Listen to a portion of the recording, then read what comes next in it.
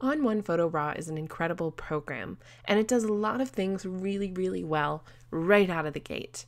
But sometimes you want to make some changes. ON1 Photo RAW actually has a specialized set of preferences that you can adjust, and there are a couple of really important things in there that I want to point out. I'm going to go up to my menu bar, open up the ON1 Photo RAW drop-down menu, and click on Preferences. There's a couple different tabs here, and the first one is going to be General. The working color space is really important. When you're opening up a new file, it will define the color space using this option. Now, right now it's set to sRGB, which is a smaller color space and more refined for producing your images for websites and on phones and tablets. If I open this up, I can import my own color profile, or I can use one that has a larger array of colors. Then I don't have to worry about the fact that I'm compressing my images with this smaller color space. So I'm going to go up and choose Adobe RGB 1998, which is a much larger color space. And now anytime that I open and play around with an image in the program, it will access this information. One of the other things that's really great here is your preview background color. You can actually choose a specific color here. I know a lot of people like to work on a lighter gray tone instead of a darker color, and so you can go through and you can change that here. You can also choose which program you start in. I like to start in Browse so I can look for a photo, but some people like to launch right into layers to get to editing, so you can change that here. Up at the top in the Files tab, this information is all about how photos will be saved after you edit them in Resize. So anytime you take a photo into Resize, it's going to duplicate your image and create a new file. The copy of your image is going to be made using these preferences. So I like to save my files as PSDs, but you've got a couple of other options here.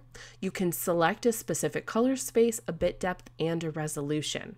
If you're sending your photos out to external photo editors, it's also going to access this too. So if I wanted to send my images over to one of the Nik plugins, it will pull from this information. Up in the Plugins tab, this is actually related to using ON1 as a plugin itself. These changes are really important if you use ON1 regularly through Lightroom or Photoshop. In the Lightroom section, this is the file information that will be pulled when you process your image through the File Plugin Extras menu. Anytime that it takes a raw file and duplicates that image, it will now create a PSD in this color space, bit depth, and resolution. When you're going through Photoshop, what you can do is you can actually select how results are applied in your image. If you open this up, you can choose whether you'd like to copy your current layer and then produce a special, let's say, ON1 effects layer, or if you'd like to edit on the current layer itself. I like to do a copy so that I can safeguard and have a multi-layered system. The other thing is right up at the top, you can adjust how smart photos are processed and whether you like to access them on a regular basis. If I open this up, you can see that I can choose Smart Photo Re-editability here. And what that means is if I go from Lightroom to ON1 regularly, and I always want the edits I do in ON1 to be saved as a smart photo, I can choose this. If I never want to access photos, I can choose Normal, or I can have the program ask every single time.